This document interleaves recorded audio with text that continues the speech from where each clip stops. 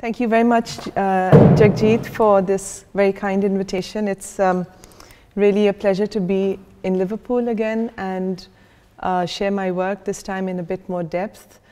We were all together at the Blue Coat Gallery in November, so I feel like this is another chapter of the story. I would like to share 3 projects that I want to talk about today. But I feel it's important to talk about the space and the milieu in which my work has been produced. Because I feel work isn't produced in a vacuum. And by that I mean that it's not a work that's made in isolation. And as so many of you artists and otherwise know, you know, it's really, it does require a certain kind of solitude. But at the same time, the generative space that one needs and the kind of conditions that one needs to make work is often the impetus of the work itself.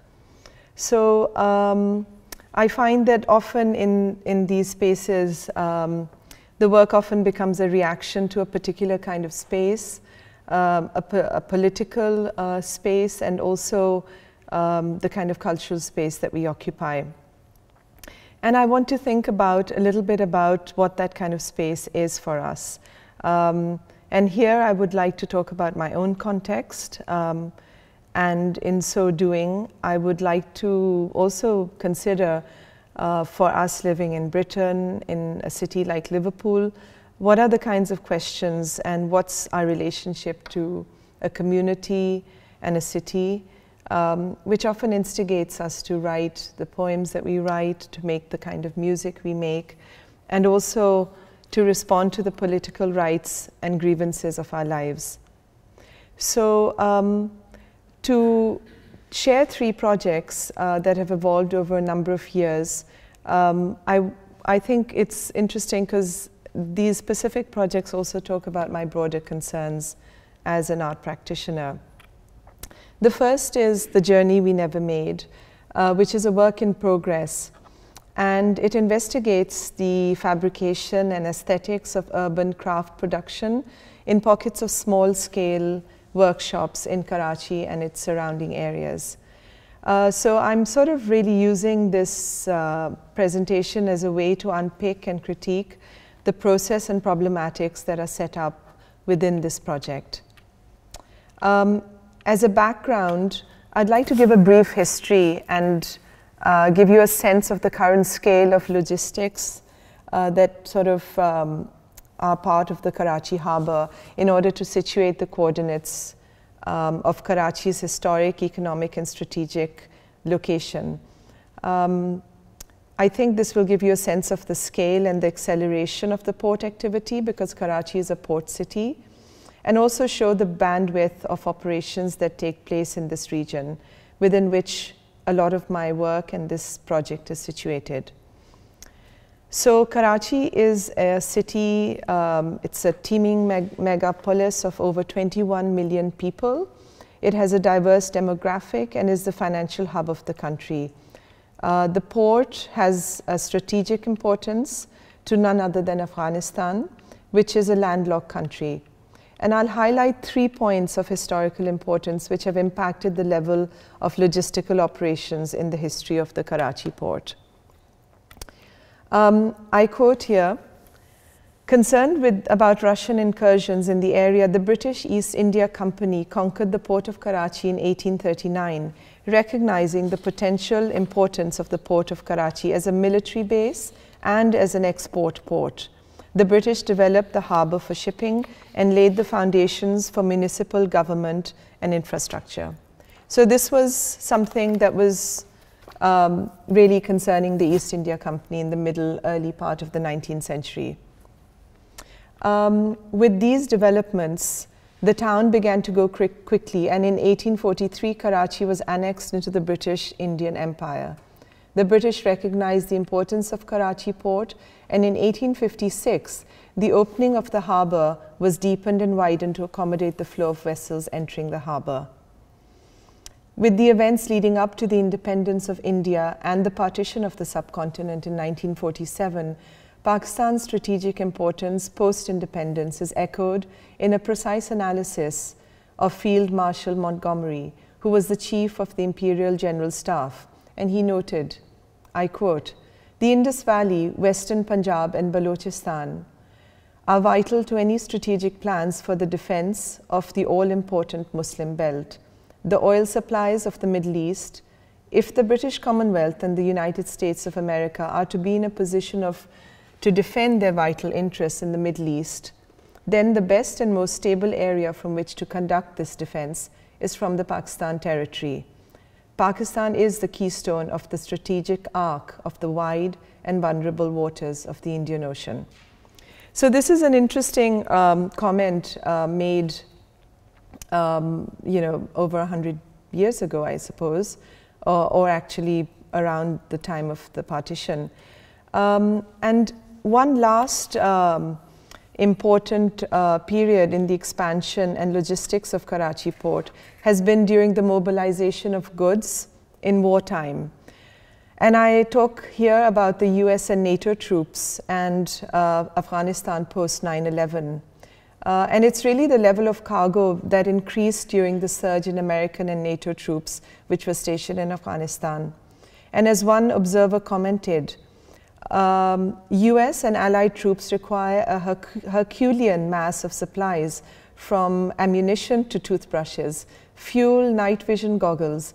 Even with the containerized packing systems and all the technology that made in US, say, delivery systems have made available to the military, the traffic volumes are immense. So to tell you the scale of this strategic sort of movement of supplies, in 2008, nearly 30,000 containers were sent to the front, or about 75% of the total need in fuel, food, equipment, and construction materials. Traffic reportedly doubled in 2009, and the requirement for 2010 will likely double again. Obviously, this report is a little dated, but and a lot has happened since then. But I think these images sort of tell you a little bit of the experience, actually the physical experience of seeing containers, oil tankers piled up in traffic jams and queues trying to get across from the port of Karachi up into the hinterland and across the border into Afghanistan. And I'm showing these images because these are sort of everyday images that we see, we experience, we get stuck in traffic jams, and often when you're driving to the beach for your Sunday, picnic, you are stuck between 40 to 100 tankers, which are in a queue and you're sort of weaving your way through these. So this last point, in brief, recounts the dynamics of Karachi port history and is the current expansion of cargo and infrastructure facilities that the Chinese are building in Karachi and Gwadar ports, known as the China-Pakistan Economic Corridor. So CPAC sits within the larger, expansive Chinese project of the Belt and Road Initiative, the BRI project. And this is a sort of revival of the New Silk Road, China's vision for globalization. And according to one article, the BRI is a $1.3 trillion US dollar Chinese-led initiative program, creating a web of infrastructure, including roads, railways, telecommunication, energy pipelines, and ports. Behind the rhetoric of harmony and mutuality lies a substantive strategy for growing an emerging China-led operating system for the international economy. And so this map shows how China will construct a network originating from Kashgar in China's Xinjiang province in the far northwest of the country that borders Mongolia, Russia, Kazakhstan, Tajikistan, and Pakistan, and actually stretches all the way to the port of Rotterdam, which is where I was last week looking at the port logistics of that city. So, I mean, I'm sort of just wanted to give you just something in a nutshell to give you a sense of what the city of Karachi's history has been, what its port means has meant through history and through the East India Company, 200 years of colonialism, as well as further on into the occupation of Afghanistan by American and NATO forces since the last sort of 25 years. And so it's really within this kind of landscape of geopolitics that my little project, The Journey We Never Made, sort of began. And actually, to tell you a bit about this, my long-term engagement with this project sort of starts from my time in an island called Manora, which lies in Karachi Harbour. And this sort of, the work really resembles a sort of a form of tourism. And I've taken hundreds of photographs and collected inexpensive souvenirs, most notably small handmade boats covered in shells and sold in souvenir shops by the sea. This is a photograph of a small souvenir stall on the island. So this process of collecting objects and photographs has been part of really a long-term archival approach to the way I've looked at the island of Manora. So my research for this project started in early 2016 when I began to think about the rapid change in form and shape of these boats that were sold in the souvenir markets along the seaside. They became more intricate and sophisticated, some double-story houseboats, while others had verses from the Quran drawn into them with small shells. There seemed to be more than incidental shifts in their fabrication, a strong impulse that seemed to connect these boats to the changes in the city and its demography, or the hands through which they were made. They were embedded with an anonymous language and rhythm of their fabricator. The souvenir, for me in a sense, marked a personal moment and an expression of collective memory for both the producer as well as the consumer. And so every time I would walk through the island, I would pick up a small boat or two. And this happened really across a period of 10 years. So after a while, I realized my studio was littered with small boats of varying sizes and different kinds of sensibilities. And so the form of vessels changed, and you know, some looked like boats from the Spanish Armada, and they carried a sort of almost like a spiritual symbolism, and also sort of a future imaginary about what kinds of aspirations people had when they bought something like this. And I also felt that the objects carried really the tastes and shifting aspirations of the consumer market. In his essay on urban craft culture, Edythe Dadi discusses in depth the way in which these low-tech craft urban objects transform in relation to the public space, which is really constantly in flux. So the souvenir objects are made by artisans, and they pass through several stages of production in informal factories, such as the ones in these images, factories and small workshops. They are finely decorated with tiny shells from the ocean, which are collected in large quantities. The souvenir factories, up until recently, used to employ female labor. The women would work in their homes and produce up to 1,000 boats each day. I discovered in my conversations with one of the owners of the workshop, Wali Bhai on the left, that you know, he often gets bulk orders from merchants based in Bandar Abbas, which is a port city in Iran, about 1,500 kilometers from the Makran coastal highway, which is in Pakistan. So really for me, this was an attempt to find ways to work with the artisans and understand their methods and modes of construction, and also the impulse that lay behind their aesthetic choices. So the work consists of a series of model vessels made by local artisans. The sources of these new vessels included my personal archive of photographs taken in Karachi Harbour over the last 10 years, as I mentioned, and as well as historical vessels which marked the Indian Ocean. And I selected specific images of bulk carriers, fishing trawlers, and historical vessels. These images, photographs, were turned into line drawings and scaled down and then fabricated by model and souvenir makers. Each craftsman had taken the individual line drawings and interpreted them in terms of their own form and aesthetic. And so the process of adjusting the size of these vessels into the miniature souvenir scale created a sort of object of intimacy, like a toy that can occupy an imaginary state through a child's eyes. the scaling brings them into this intimate scale of consciousness. And also, I think, you know, the size in a way acknowledges the disproportionate scale of global containers in contrast with local vessels that ply the ocean trade routes. I worked between different artisans and workshops. Yusuf, who lived on Manora Island, repaired and produced musical instruments.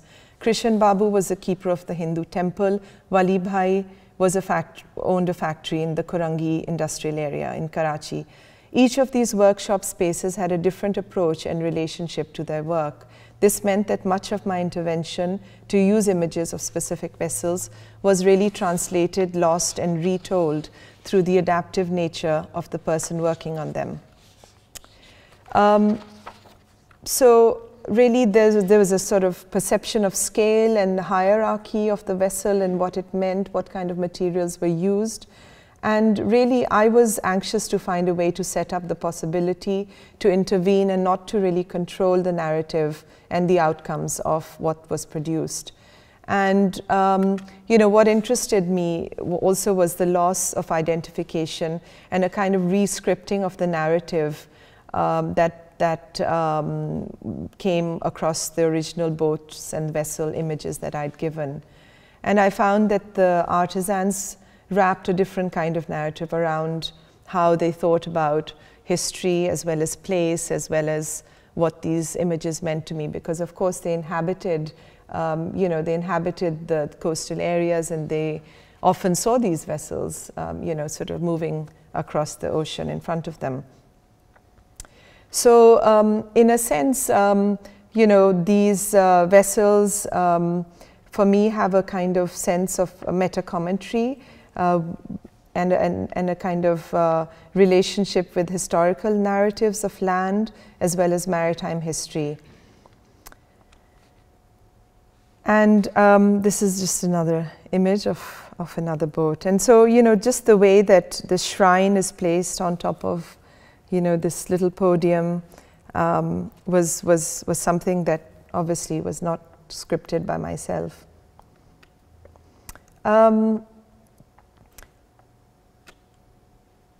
So these boats were installed in vitrines, and you know, each object had its original boat name and year scripted onto the vitrine, so that you could see it as a sort of title or as a kind of pin that was marking what that boat was and what date it had been photographed or documented. And so, yeah.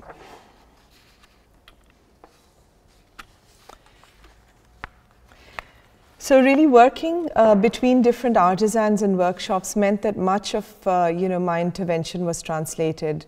And I felt that what was interesting was also to see how these objects, which were really kind of invested with multiple layers of production, could offer different kinds of narratives in terms of ideas of scale, in terms of history, and also economies of production. And over the years, I've worked with different communities of artisans, and this is not uncommon amongst artists in South Asia, because a lot of production of objects and sculpture work happens in collaboration. And there's a wealth of specialized artisanal workmanship that contemporary artists employ. But I realized over a period of time in my engagement with artisans that whenever I worked with a welder or a caster, I found that the ideas and the technical possibilities that they created and they offered were really, really exciting, and that space was often more interesting than the work that I was producing there in the first place. So kind of these were questions about collaborations that were raised in that process. So before I show a short sort of bit of the video work that I'd like to share next, I would like to give you a background because I feel that, you know, most of what I'm showing is interlinked within my work in an organic and critical way. And these ideas really talk about terrain and the material presence of land. And so a lot of what I've done has emerged out of a long engagement with the island of Manora. And this island lies within the harbor of the port of Karachi, and you can sort of see the tip of it, the point of it, sort of stretching out in the center of this map.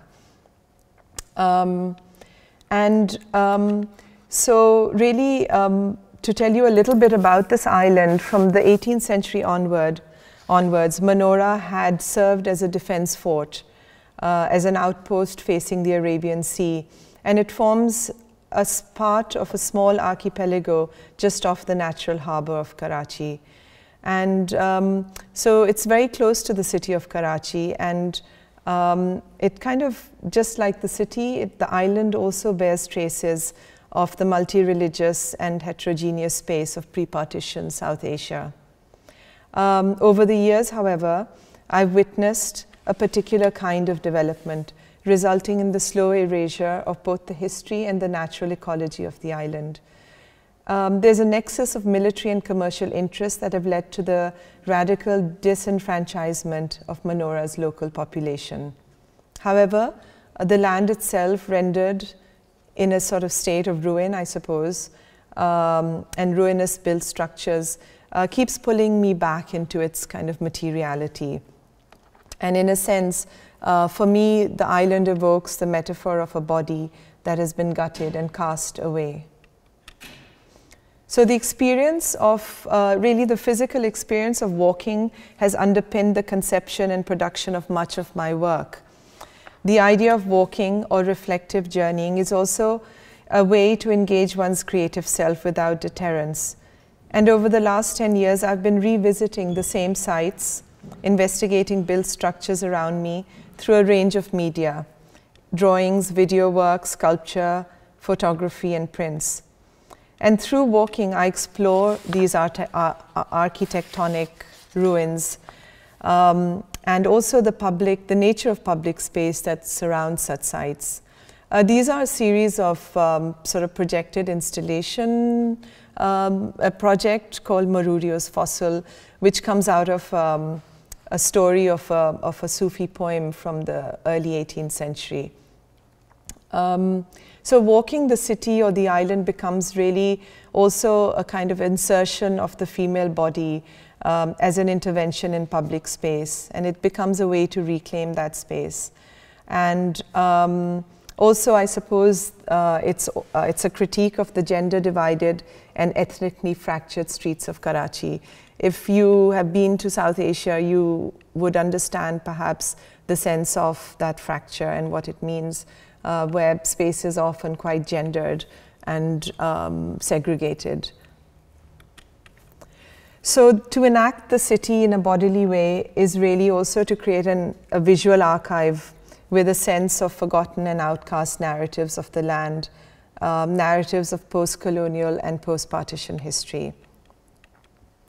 I'll just move on through these images and just let you see a little bit of some of the work that I've produced. And really, I think I sort of keep coming back to the same sites. I photographed the same temple, the same structures which are under, marked for demolition.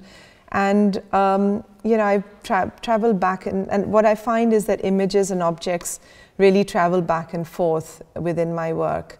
And sort of what happens is that they kind of resurface and connect to new contexts that I'm looking at and what I'm exploring. So I'd like to just show you a short clip of the video, The Observatory, which I think comes up after these few images, and tell you a little bit about this film. The film also comes out of this space of the island, which has been a really generative space for me. And So in the observatory, the narrator voices weather reports from the India Weather Review, 1939, of storms and depressions across British India. And this historical document of weather reports takes on a different tone when it's mapped onto the current decay and ruin of the decapitated observatory building on the island. And it's kind of interesting because the specificity of the text is kind of strangely intimate, but at the same time, it's an example of the dichotomy between imperial mapping and everyday lived reality that you feel in a city like Karachi, you know, which is kind of a rupture of that space. And hopefully I'll be able to pull this out for you and just give you a sense of a few minutes of this video.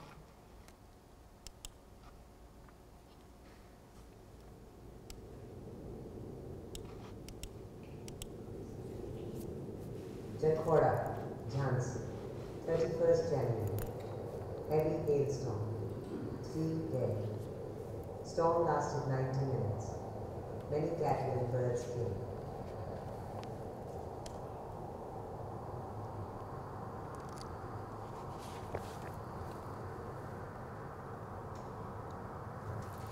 Cornel District, 1st March. Afternoon. Hailstorm. Damage to crops. Hundreds of birds killed.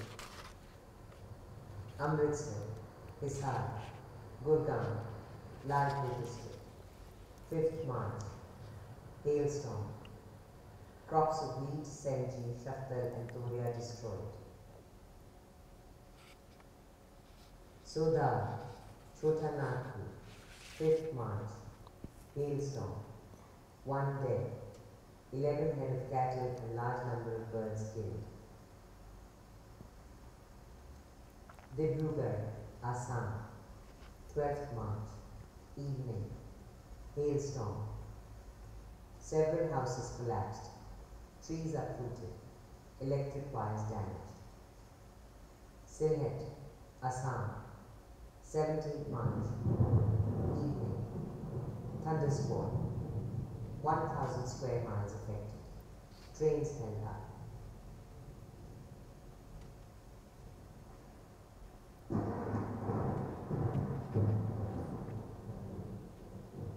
Colombo, 29th March, night, thunderstorm. Several districts plunged in darkness. 400 telephones out of action. Mysore District, 6th March, thunderstorm. 1 day.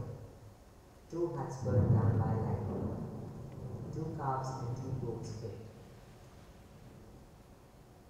Meherpur, Nadia, 6th May, gale. 3 dead. Many houses demolished. Mango, jackfruit and lychee crops damaged. Calcutta, 7th May, evening, nor'wester thunderstorm. First nor'wester of the year. Temperature fell by 18 degrees. Wind velocity reached 74 miles per hour. Overhead electric cables blown down. Tollygunj, Hora and Kosipur plunged in darkness. Country craft capsized and sank in the Hooghly. Siliguri, North Bengal, 20th May, morning. Thunderstorm. 1 day. 3 coolies working in the Baghdadra tea estate struck by lightning. 1 of them died. Chittagong, 13th May, night. Thunderstorm. 2 dead. 1 severely burned.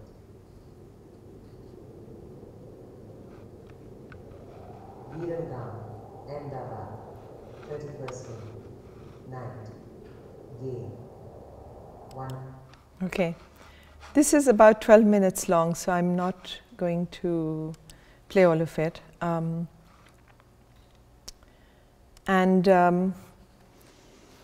I think for me the text opened up a space and a narrative and a geography of a much larger terrain. And it was this sort of disrupted landscape within the building, which was for me a kind of metaphor for the disruption on a much larger scale.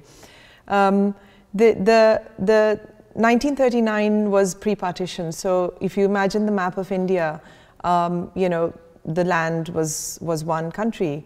And so sort of recounting this, you know, the classification of weather, of storms and cyclones, and of course the classification and these weather reports were developed by the British as a form of classification, and you know, the obsession of that classification came out in so many ways.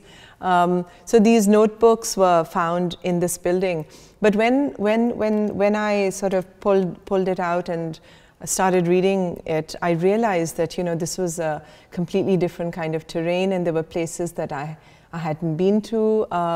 You know, Chittagong, where my mother was born, for example, I'd never been to and probably may not be able to go to, and sort of vice versa, people in India would not be able to visit Lahore. And so there was this kind of, obviously, dividing line which created a sense of the disruption on a geographical level, which, you know, 70 years down still resonates. And also, I think, kind of formally reconstructing that internal volume through the ruins and the debris of that building was really the single narrative of the work. And I wanted to give the viewer a sense of being submerged.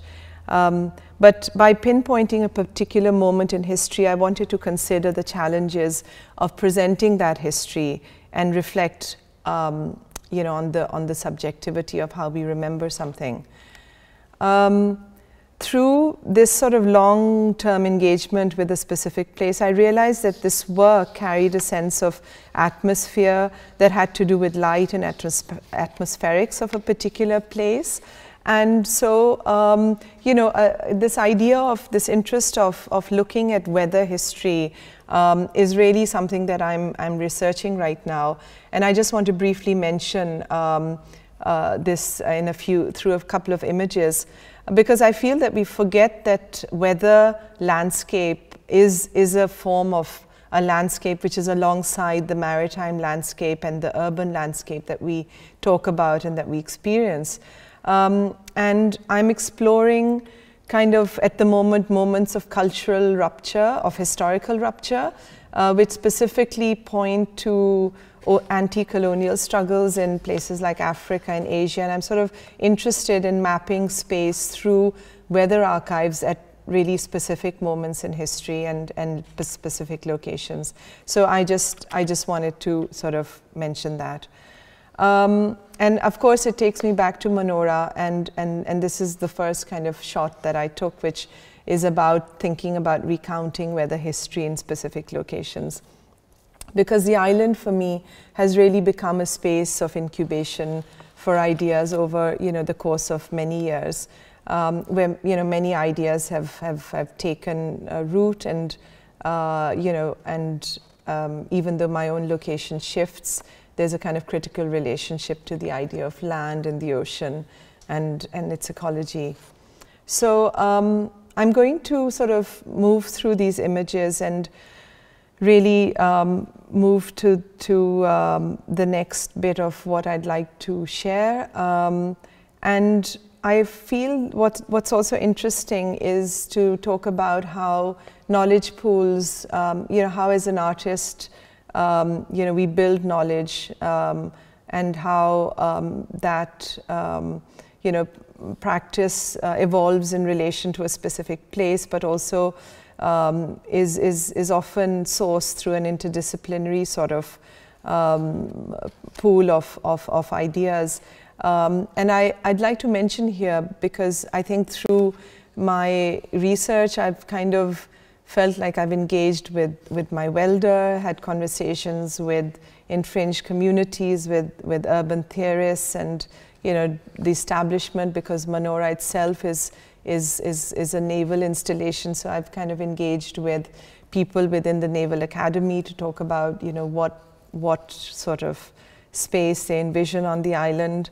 And so this sort of idea of how, you know, research has become an observation point which really kind of informs broader ideas is something that I feel I should mention. I'm currently sort of at the Center for Research Architecture at Goldsmiths, and I scribble down some notes which I feel bring me back to examine what I've been doing. And one of these sort of lecture notes was, and I quote, "What if power operates by changing the form of the earth beneath our feet?" And I found this intriguing because I've been really thinking about this idea of building terrain and thinking about the land under our feet. And I've also, linked to this question is another question, which is how is space capitalized and how is capital spatialized?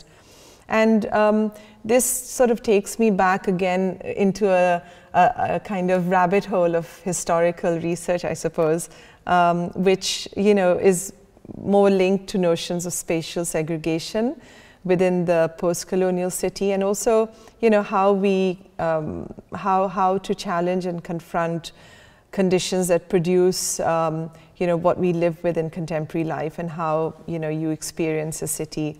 And I think it's interesting to think about this through imagery, but also through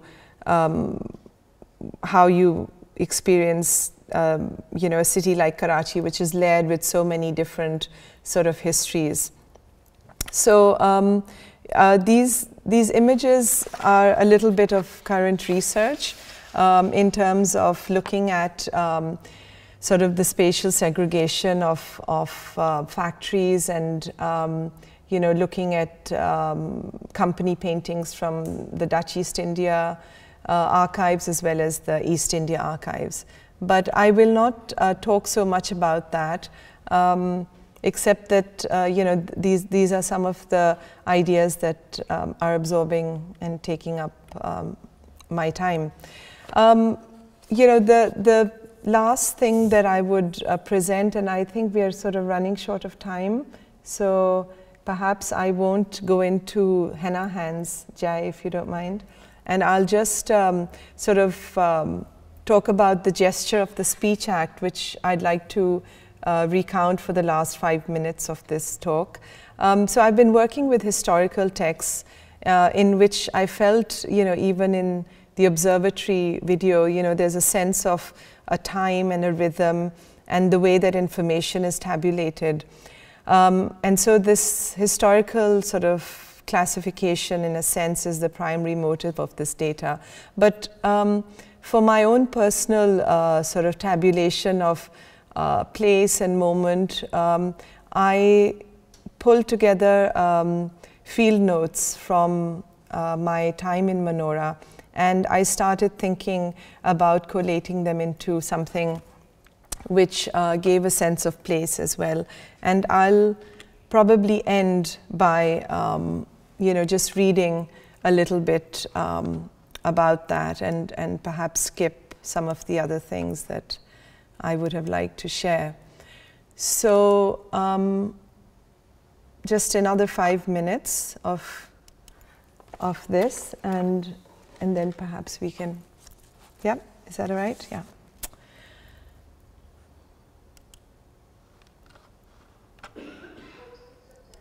Okay.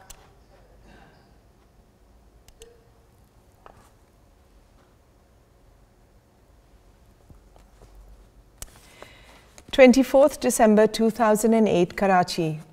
The public boat costs 30 rupees and is packed like sardines before it leaves the pier at Kemari. I now realize why the seagulls are hovering above our boat. As we cross the water body, they swoop to catch the small pieces of unbaked dough thrown by passengers into the sky. It is a frame of cinematic proportions.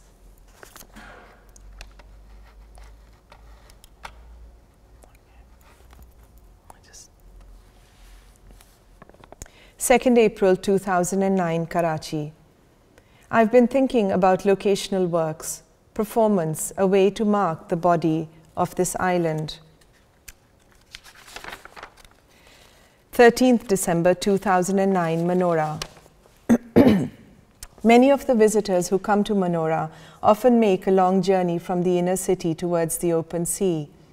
For a mere 20 rupees, the Durbinwalas on Manora Beach offer customers a view through their handmade, homemade telescopes. They direct our gaze to sights that are not visible to the naked eye. 18th December 2009, Karachi.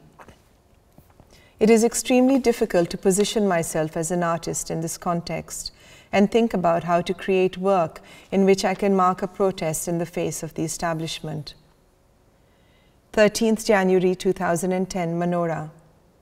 I arrive on the jetty during Friday prayers. As I walk through the compound, I hear loud microphones, 2 sermons from 2 mosques. I stand in the confluence of these sound waves, looking at a laundry line strung across the middle of this rubble-strewn opening. The dripping laundry is oddly composed of garments in all shades of red. 20th April 2010, Manora. Looking at the photograph of the burqa-clad Baloch women walking along the sea, it occurred to me that an image could aspire to mythical proportions. This photograph seems to hold a space that does not quite exist. The duality of the elements that make up this image relocate this space where time is compressed and stretched simultaneously. The land and sea become both a single mass and interchangeable. In this way, they carry equal proportions of meaning. This is not a landscape, it is about the moving image, an extension of temporality. Our spaces in Manora gendered. 24th July 2011, London. Picking up the snow globe of Big Ben, I was thinking, what kind of snow globe could be created for Manora, a souvenir of the island and what it stands for? The link between the snow globe and the island is the element of water. The liquid in the globe is the horizon contained, endlessly fluid, but fluidity contained, packaged and commodified, and with it, time and memory. The snow globe has within it the potential for both fixity and fluidity, an imagined world, a promised utopia. 2nd July 2012, Tehran. Tehran is a new and complex sensation. The familiarity with a place is not the map we use to get around, but the map of a city as it unfolds in our mind. 24th August 2012, Karachi. The steamboat marooned in the Indus Delta, the whale beached on Karachi's shore, each unhinged from its source of origin, to find a new abode, to find its slow death, or its new beginning. 2nd April 2013, Manora. Sitting at Miss Nawab's cafe on the edge of the ocean, Maha and I discussed the possibility of the Manora book. Formulating working methods, the archive becomes open, discursive. The island a generative space, imagining a social geography, the entanglement of the land and the sea. 17th April 2013, Manora. Each time I come to the island now, I am checked by naval intelligence. The Commodore has betrayed us with his sense of romance about the island and its potential. They do not want to acknowledge the multi-religious history of this space. The temple, the shrine, the church, the lighthouse, these have become censored sites. The landscape is visually marked by the violence that is yet to claim them. 12th December 2014, Amsterdam. I'm looking at the clusters of cracked porcelain and pepper found in the wreck of the Dutch East India Company trading vessel. The language of these forms create another vocabulary of sorts. A kind of compression occurs. I see the shipwreck as a process, a sort of agent of time and transformation. Continuous time. Objects conjoin and make another kind of object, memory-bound objects. 12th April 2015, London. Land hunger. Each day I hear about more boats crossing the Mediterranean Sea. How many bodies can be absorbed in the space of the ocean? 17th October 2016, New York. After watching Liquid Traces, The Left to Die boat by Pisani and Heller, I cannot think about the ocean as I did before. A sea of impunity, the ocean bed, a mass grave, Europe's amnesia, the VOC ships, a cargo liner, a refugee boat, a life raft. Each vessel represents a particular power structure of imperialism and its afterlife. 14th December 2016, Amsterdam. I seem to be coming back again and again to the broken cracked porcelain and the company paintings at the Rijksmuseum. There is a strange dichotomy between these untroubled images of the company paintings and the violence in the broken objects, their patterns of life and foliage disrupted by the shipwreck, unhinged. Objects from the depth of the ocean. The object, beached, in sand, in mud, in time, in history, anchored in its own awkward politics of loss and conflict.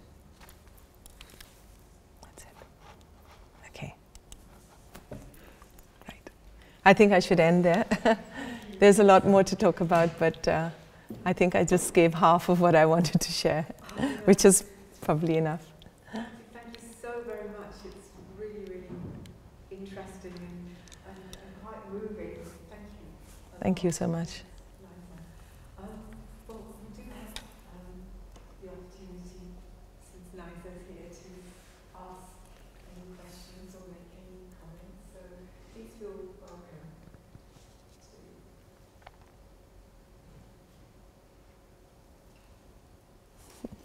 Hello. Talking about being in two places. When I first met you when you were a student just graduating in London and you were a long time in Pakistan, but where is home now? Home can be in two places, I think. I feel that way. I mean, you know, it's, I guess it's, for me, it's very much about kind of having the experience of both places, which are both very influential and, you know, that kind of driving my ideas and my life in both personal and professional ways. So I find that both those spaces are quite distinct.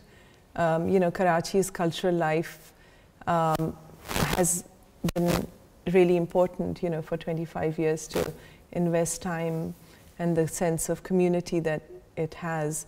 And I think, you know, as you said, you know, living in London and Oxford was a very formative time of my work and my life. So, you know, coming back to London, I think it's very much like coming back to home as well. So I mean, there is a duality. There is a kind of straddling of both, you know, universes, I suppose. I feel very much like that. It's not a singular sort of sense of where one belongs.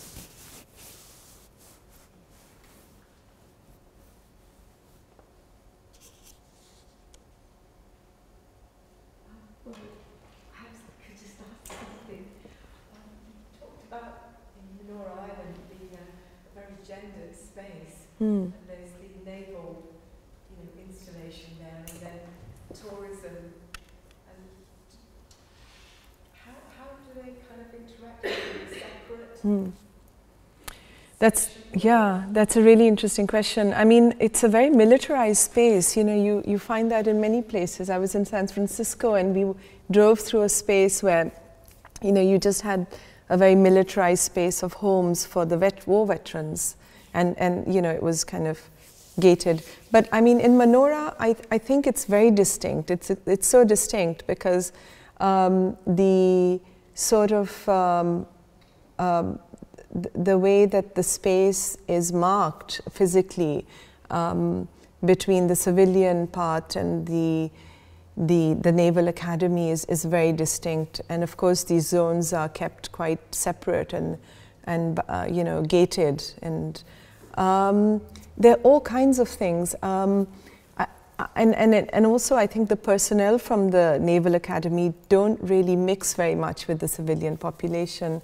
So once I was sitting in a cafe and I bumped into some of the naval officers, and they were women, and they were, you know, they wear white saris as part of their uniform, and I sort of invited them to come and sit and have a cup of tea with me, and they didn't, and maybe they couldn't, because, you know, their sort of protocol is to keep a sort of sense of distance from, you know, the kind of life of the island, the other life of the island.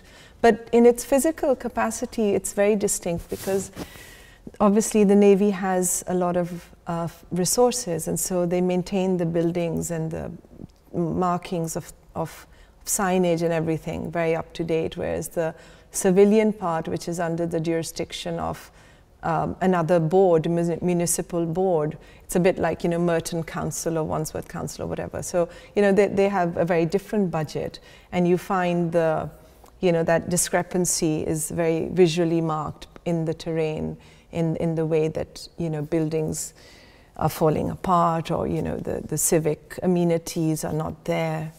And, you know, then you have the Karachi Port Trust, which is another judicial body of governing certain parts of the island, and again it's really different. So it's kind of interesting in such a small area to see, you know, this sort of demarcation of space. And if you walk up to the lighthouse and you look down into the island, you really see all these different patches, you know, of green spots where there's water to water the gardens of the, you know, the Port Trust sort of staff high-ups, and then you have really barren bits of land which are not. So it's kind of that visual demarcation is really interesting.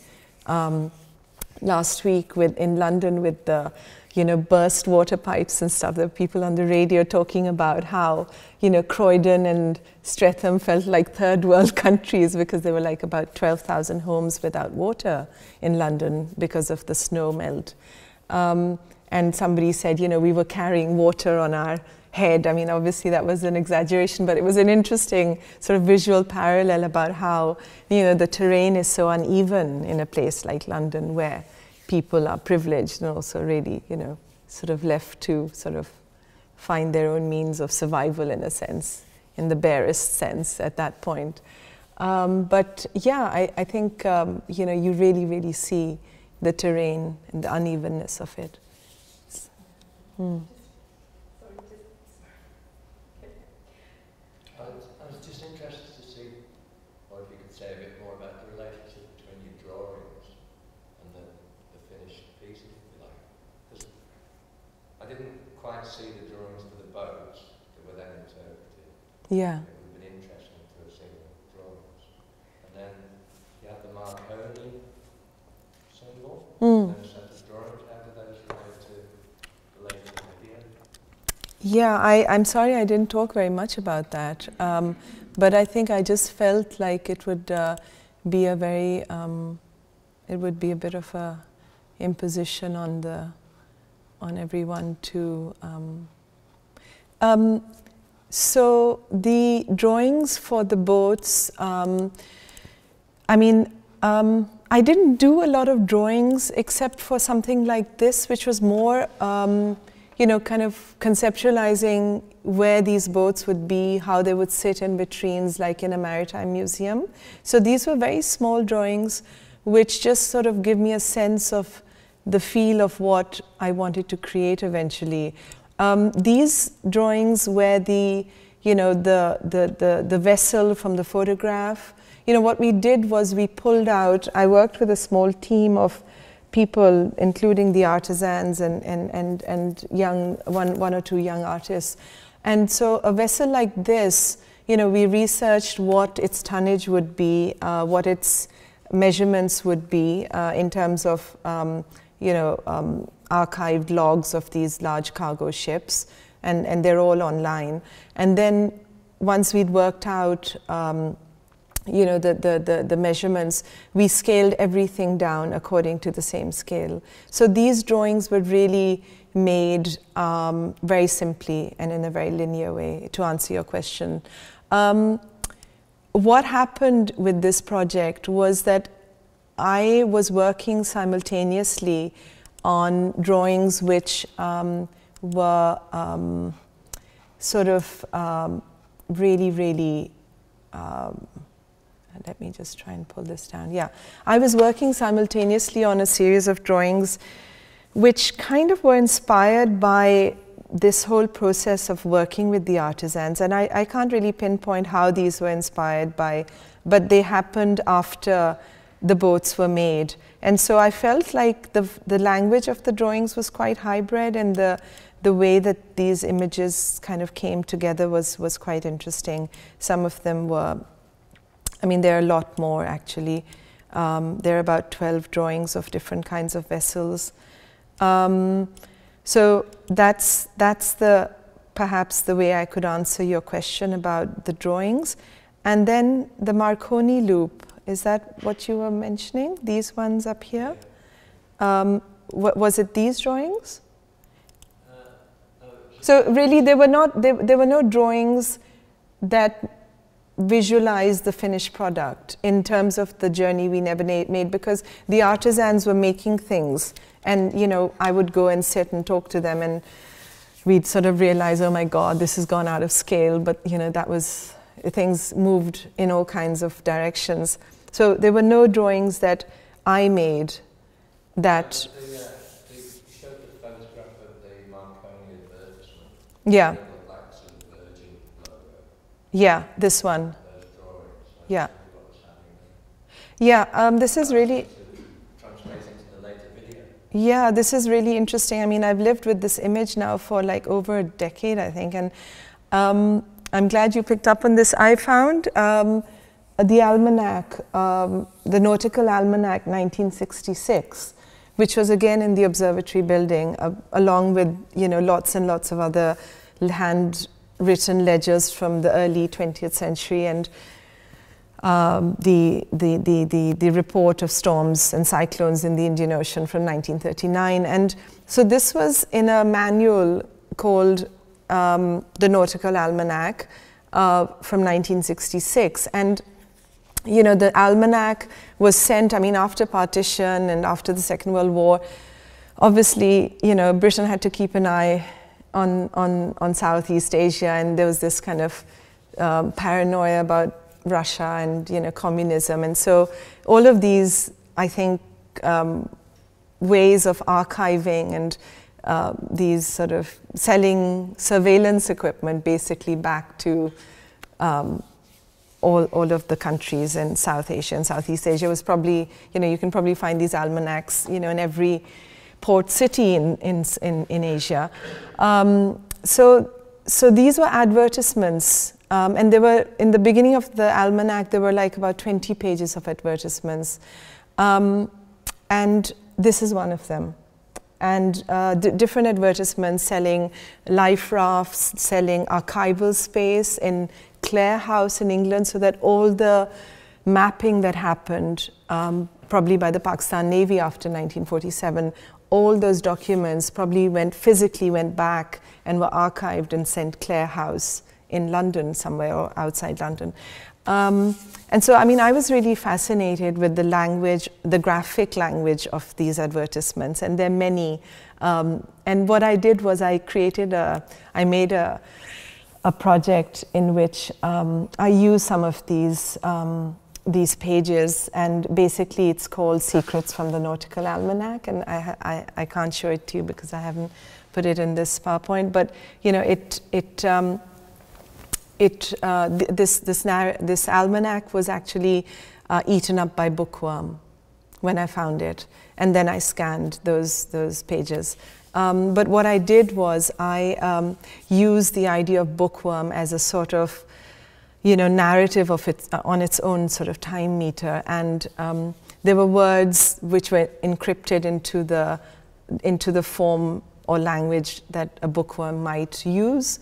And these narratives were from, you know, 1950s, 60s political rhetoric about, you know, it's like when Ayub Khan met Charles de Gaulle you know, he said things like, if we are prosperous, you'll be prosperous. You know, it's fascinating, you know, you see these video clips on YouTube, you can find them. So, you know, he's saying that if we are prosperous in Asia or Pakistan or South Asia, it'll be good for you as well. So, you know, let us be prosperous economically, let us be robust, let us not be perhaps subservient to whatever, and let us get on with our policies, domestic and international.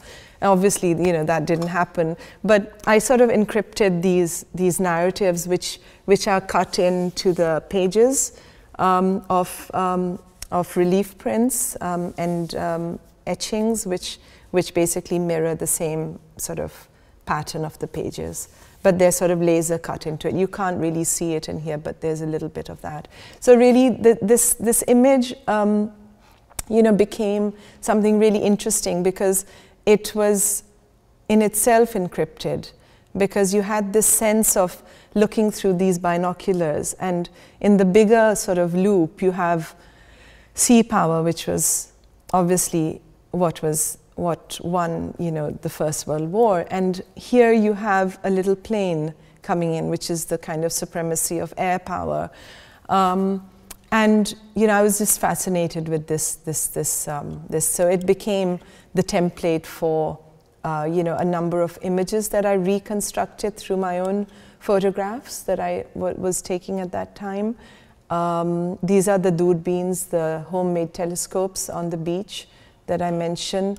And then later on, you know, these sort of images of land formation, terraforming, and actually this is one of the deep sea terminals that the Chinese is building on Karachi's port.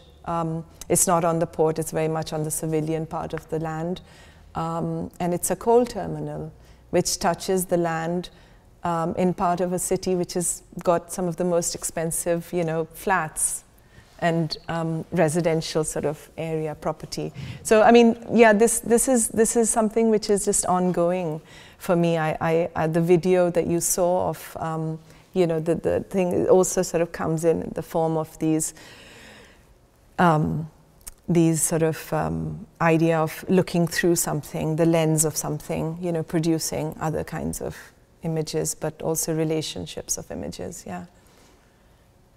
So there's kind of things interwoven between this Marconi image.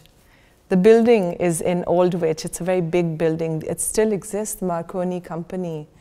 And so, you know, I have to write to them and ask them to fund me to do something because I'm using their... So it's also the form of the Lorentz attractor, isn't it? The weather. Sorry? You know, in chaos theory, the Lorentz attractor, the form of the weather, yeah, is the same. Okay. You know, to relate to your other weather. Yeah, yeah. Just, I know it's where kind of time's going on, but it's just you mentioned on the island the erasure of the evidence of different communities who have historically lived, I presume, relatively peaceably together. Yeah. And how they've been eroded or, you know, similar kind of things. You make parallels with different locations from Menorah to London and New York and so on. And you know, there's lots of churches here, for example, that get turned into mosques and so on. And then you mentioned property development and so on. So, you know, I presume what I'm trying to get at is, do you think there's a shift away from that plurality in Pakistan, in Karachi, or do you think it's getting less singular? I think it's definitely getting more. I mean, you can look at Karachi or you can look at South Asia as an example of what's happening probably, you know, many places in the world. And I mean, I think you don't even have to create that axis on the axis of religion. You can just create it on the axis of difference, of race, of ethnicity. But yeah, I mean, you know, obviously partition created, you know, the separation on religious lines. And so many cities, you know, became polarized. And, you know, you had cities which were communities coexisted, and you had one part of its community extracted, and the other half was left to reconstruct and rehabilitate itself. That happened in India in many cities. It happened in Pakistan as well. It happened in Bengal. And yeah, so in Karachi also, as when I talk about this sort of imprint of, or the ghost of like a post-colonial, the erasure of it and what remains as part of it, you see that very much. I mean, you see that in terms of the minorities and in terms of the way, different communities, the imbalance within the larger community, and that sort of sense of tolerance of otherness gets lost. It's interesting because we were talking about this in relationship to Israel and Palestine, and I was reading something by this Egyptian author where she writes that in Cairo in the 40s, when Israel became established, the community in Cairo was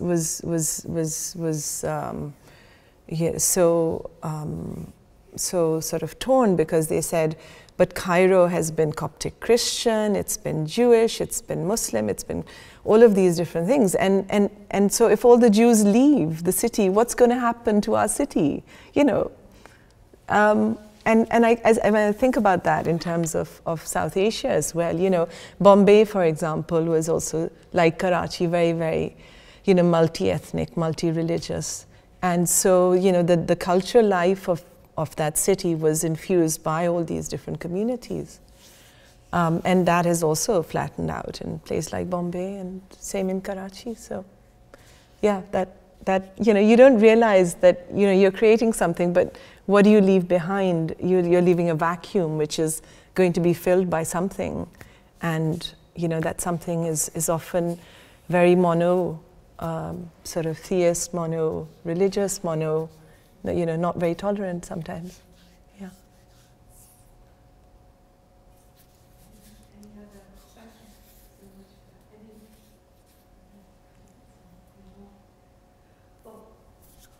Thank you, Edythe. Thank you so much. It's been a pleasure. Thank you.